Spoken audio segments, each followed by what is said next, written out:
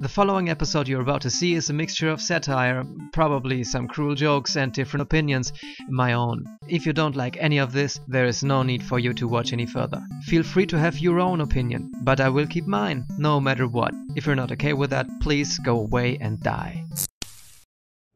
I've said it before, I'll say it again. I have never had any interest in watching space nerds poke each other with their little space nerd sticks, and I'm not going to start now. You people are crazy. You Star Wars people are crazy. Yesterday I tweeted something, and all I said was that I wasn't familiar with Star Wars because I've been too busy liking cool things and being attractive.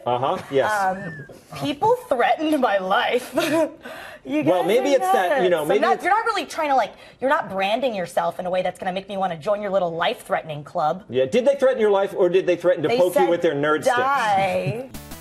Everybody's asking me what my thoughts about Katherine Timpf are. Now, how do I start this? At first I've heard about the video where she talks about Star Wars. And yes, not everybody is a fan of Star Wars. So I thought to myself, alright, she has her own opinion like everyone does. Then I saw the video.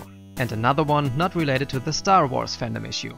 And another, until it was clear to me that she is talking shit all over the place. That means don't take her that serious. She's against everything and everyone. Some would call her a troll. She and everyone around her even try to cover up the shit talk like it was just satire. And while we are obviously in the realm of comedy, let's talk about this. Katherine Timpf. You know what? Your name is a pain in the ass. So I will call you Cat for the rest of the video. So you have received death threats from Star Wars fans, right? For talking shit not only about Star Wars, but the fandom itself. Are you crazy? It is quite obvious that you will get something in return for starting such a bullshit.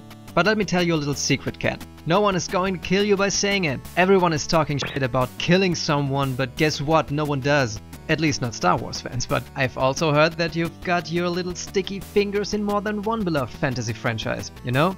Religion, feminism, that kind of stuff. And while we're still in the satire department, you, Cat, said something about doing cool stuff and being attractive?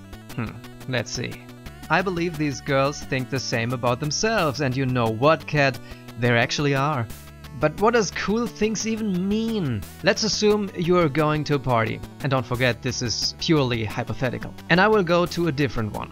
You're between the girls like you, drinking and dancing to god-awful music. Everyone is pretending to be friends while talking shit about the so-called friend not here at the time.